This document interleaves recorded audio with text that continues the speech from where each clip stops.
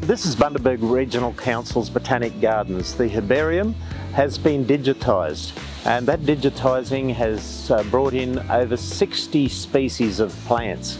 The leaves, the stems, the seeds, everything that a botanist would want to know about the wonderful plants that are here in the Botanical Gardens. A large portion of the herbariums are being sampled from right here in the Botanic Gardens. Some have been taken from some of our natural areas within the region as well.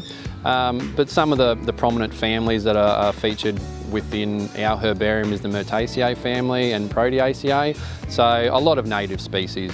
So ideally we're looking for a sample that's true to type, so that means the leaf shape, colour and size is what you'd normally expect on that tree, but also the same for the flower and fruit. So ideally when we're going out to collect, we're collecting from specimens that are in flower and hopefully have some good samples of fruit on them as well, so we can press all three components into one. Herbariums are always associated with botanic gardens. Botanic gardens are a living collection, and the herbarium is another way of preserving samples that can be easily sourced for students and learning, and even just for basic identification purposes when members of the public come in. It's a bit easier to access. So we're excited to have this digitised and online on the Botanic Gardens website, but it's also great timing in conjunction with Botanic Gardens Day, with events running throughout the whole month of May.